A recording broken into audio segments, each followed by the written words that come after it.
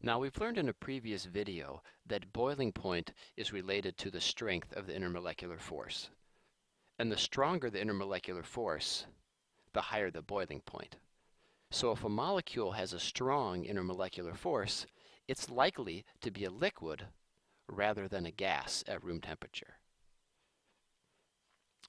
So nonpolar molecules, they don't exhibit dipole forces or hydrogen bonding.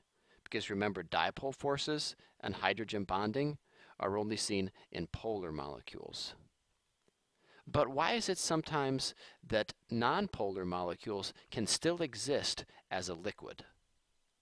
So what I'm getting at here is if there's not really a strong intermolecular force existing between these nonpolar molecules, how come still sometimes these molecules come together and are attracted to one another and make a liquid?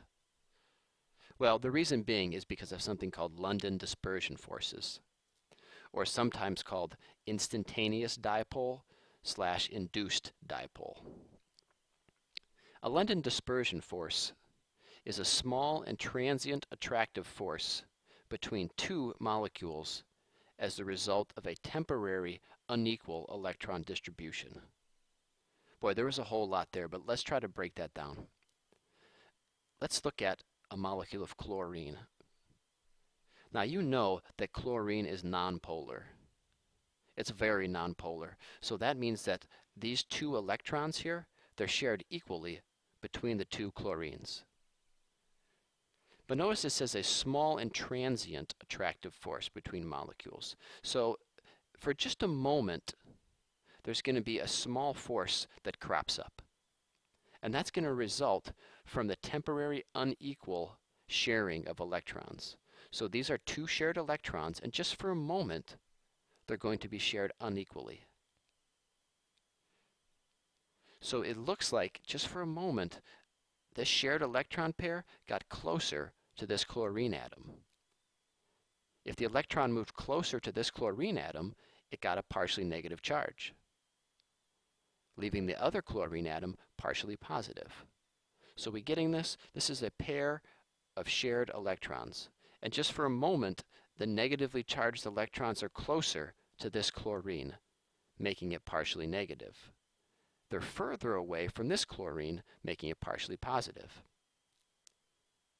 Now, this is an instantaneous, transient, or temporary dipole. And what that does is that induces polarity in this other molecule. So if this chlorine is partially positive, that would attract the negative electrons in this bond, and it would draw them over to this chlorine, making this chlorine partially negative, and of course leaving this one partially positive.